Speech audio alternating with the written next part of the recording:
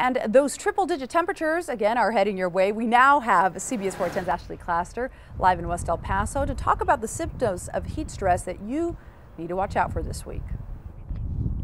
Yeah, Patty, it feels fantastic out here right now, but starting tomorrow, you can expect triple-digit temperatures for the rest of the week.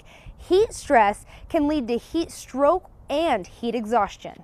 You sit in the sun and you will cook. Adam Tidmore knows the brutal El Paso heat far too well. I live on the street, and so this is what we do. He searches for the perfect spot on days like this. I'm right here because there's shade, obviously, and it's cool, and there's a breeze coming by. 5 feet that way? Forget it. A Las Palmas ER doctor says the Sun City sees a lot of heat-related injuries. Heat-related injuries in the United States account for about 500 to 600 deaths per year, so this is a very common thing that can send a lot of people to the hospital. It's more common than floods, tornadoes, all those things combined. He says if you've lived in El Paso a long time, your body can acclimate to the heat. But if you've been gone for a while or we get a big heat wave, it can sneak up on you.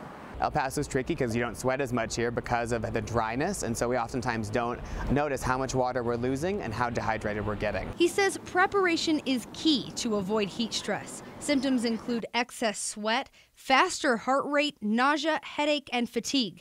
This UTEP senior skateboards to class. It'll save me 10 minutes from my car to my class.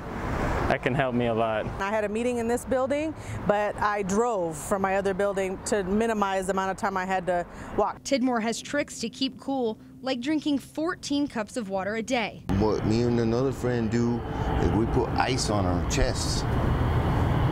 And we lay down, we put ice, we take turns putting the ice on our chest. Bag of ice.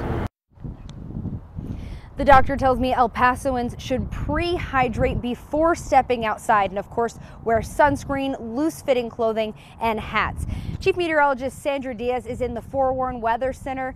Sandra will have the forecast after the break. Now